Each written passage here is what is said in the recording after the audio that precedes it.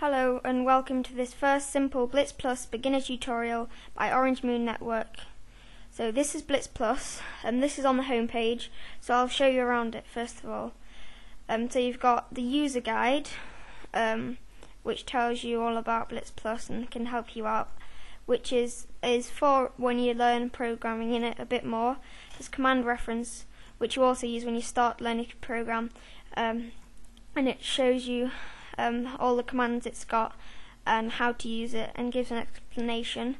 So then you can click this home button here to go back to the main page.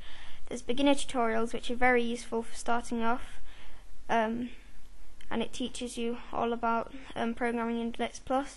And then there's some games and sample programs which you can look at from Blitz. Okay, so I'll be showing you how to make a text-based program now. So to start a new program, you do File, New, or you just click this icon here. Okay, so first of all, I'm going to show you a very useful command, and it's called print. And what it does is it displays text in a window. So what you do is you type in this blue window, which is where all your code goes. You type print, print, and then when you press space, it will go yellow. That shows that you're doing a command, and that's what the computer reads. So now it knows we want it to print something. So now we're going to say what we want it to print on the screen in quotation marks. So type in a quotation mark, it should go blue. So in BlitzPlus, any text or numbers is blue, any commands are yellow, and any variables are white. I'll show you what a variable is later on. So we're going to say print. Now you can say whatever you want in here. It doesn't matter as long as it's not got a quotation mark, otherwise it will end what you want it to print. So we want it to say hello.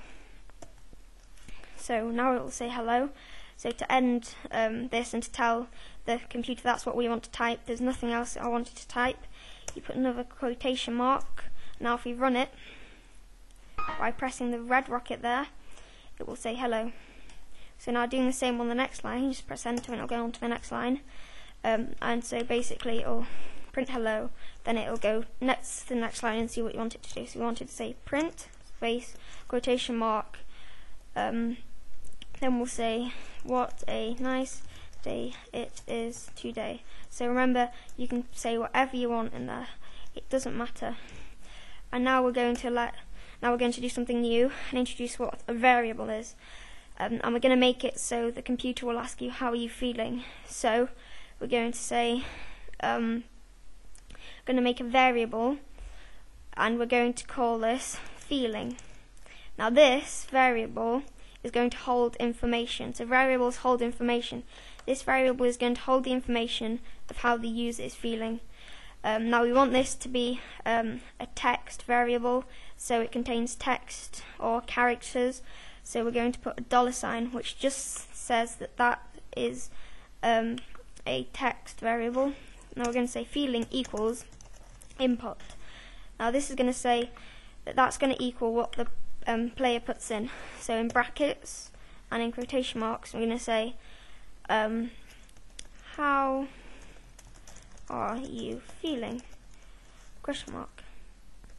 And then put another quotation mark to tell that's all you want the computer to say, and then end bracket. So now it's going to say how are you feeling, and then it will let the user type in how they are feeling, and that will be stored in the feeling variable. So if we run it, it will say hello, what a nice day it is today, how are you feeling? So let's say good, and then you just press enter, and that's the end of our program.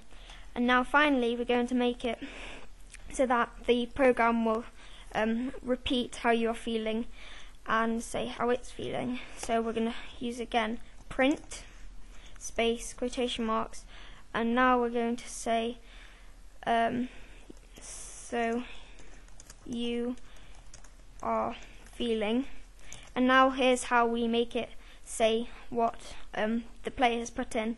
So we're going to use this feeling variable. So now we're going to cut off the speech just for a bit. So put a quotation mark, then we do plus and type in feeling. Now this, what it will do is say, so you are feeling, and then it would say good, because the player typed in good. Then we put in another plus if you want to add more text, and then another quotation mark to say we want to add in the text, instead of saying another variable. So we're going to say, so you are feeling good, I'm feeling nice today. Okay, then it should, if we run it, how are you feeling? Good. So you are feeling good, I'm feeling nice today. But you can see that it's just crammed in between the feeling and I'm. That's because there's no spaces in between, so just put a space after feeling and a space before I'm.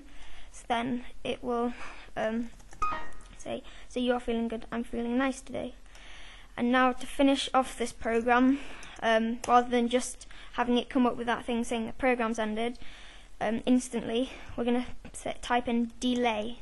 This is another command, so when you press space it'll go yellow, and this basically pauses the program for how long you type in. So now you type in how many milliseconds you want it to delay for. So I'll type 5,000, so that means it'll delay for 5 seconds. BlitzPlus works in milliseconds. And now, rather than have it just after 500,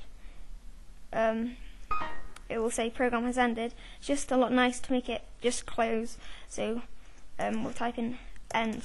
Now notice I'm leaving lines. You can leave lines if you want to. It doesn't make a difference. I just think it looks a lot neater having this up here than a line missing. So you can do various things. It doesn't have to be exactly the same. So that's the program. Just one last thing. It just says hello, what a nice day it is today at the same time. So what you can do is type after the hello, like we do with delay. We're going to say delay, then space. Let's say we're going to say 2000. So I'll wait 2 seconds. Hello. Wait 2 seconds. What a nice day it is today. And we'll type in another delay 2000. Now if you run it, say hello. What a nice day it is today. How are you feeling? Let's say amazing. So you're feeling amazing, I'm feeling nice today. And then it will wait for 5 seconds and then end. Okay, so that concludes this first Simple BlitzPlus beginner tutorial. I hope you found this useful. Don't worry if a few things you don't get exactly, because you'll learn after a while. So thank you for watching.